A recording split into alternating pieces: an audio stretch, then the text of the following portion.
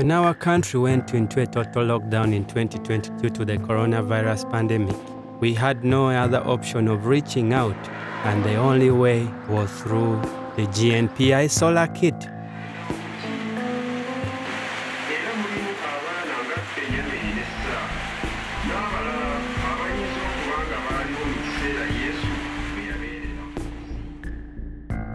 Meet Dorothy Nambayo, a newly born-again Christian from Budaka Church of Christ, married with 7 children and 6 grandchildren. Dorothy just got saved in 2020 and got baptized by immersion. Amarina gange Nambayo Dorothy. Nabyalibira omwaka 1995. Nasomereko ku zone primary 1 teaching primary 7. Awo ninkayo sente. Kwatagana mu nfumbo n'enfumbirwa. Nafumbira omusaiza wange omwaka 1981. Tuli babyaire. Tubaire abaana baisi 7. Abaala 6 n'omwisika mwiza.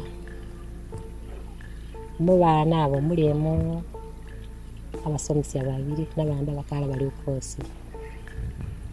Abaizukulu ndina 6. Dorothy was born in 1965. She studied and stopped in P7 because her parents didn't have the money to push her to the next level. Dorothy later then decided to get married in 1981 to her loving husband Daniel. Indima, malo kulima, nifuna makasente, nyeke, funa akasente katuyambe ikano, okusomesya akabana, nazo na nyere.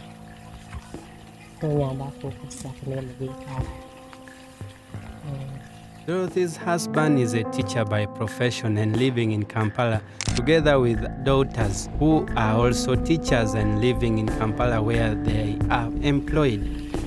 Nizo naendelea takilokuloka kanalokokere mwakogo mwerigo musanvu nakunga 27 mwaka 2022.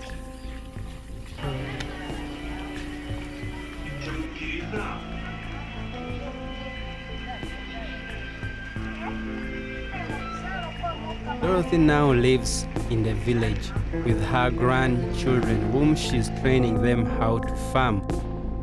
As a committed Christian and farmer, Dorothy has been doing good to her neighbors, and also she gives them food and share with them the little she has. Inze mbolo okulima era mukala yamba ine kitundu yebitya kusa kama itokebibi ali omwana kujaona bujauni ali omuntu amujaona bujauni n'omutano wange gyalimira endimiro gye mu kisiko kye kale bona tubakola obisabise kintu omuntu wogomye n'obitokoti wanange munabe munga mutuli iwe natolya wenka sekale nzena nkoba nti mwize amina. Dorothy mukazi wavunanyizibwa, mukazi wa maka era wichedi yakiriza Yesu yakyusamu empisa kubanga oyaloka n'abawala benga 5 nathani kukuja nabo kati ennaku zino olaba ne bazukulu be abalala tebanakulokoka aja nabo ne bawulira ekigambo kya Katonda. Mukazi wavunanyizibwa, mukazi mulimi, tukako ne ku nnimiro ze yalima ebinyeebwa bingi yoza inkanganya 3, omukyere inkanganya 3, omwogo inkanga 2. Mukazi mulimi wavunanyizibwa, so nebaza Katonda wayo bulamu we banga abantu abasinga obungi wabeera bulungi tayagala eri Yesu ate omuntu okulima watyo kiba kitegeeza tali mubinyo naye nasalayo nawayo bulamu we eri Yesu. Nebaza Katonda lwekyo. So time came when Pastor John came around visiting the community where Dorothy lives, using our Solar Kit discipleship videos and evangelism materials. That's when Dorothy Nambayo received Christ after watching our videos. Mbona ko Yesu ng'Abayudaaya bamukomereire nani omusomali okumusaalaba ng'afiirira yeremu amazima matuufu omuntu okubatizibwa okutuufu okwinika maize okusinga kunisi kubayola uyola amazima kusota ina omutwe The devil came to steal, to kill, and to destroy. But remember, our Lord Jesus Christ came to give life.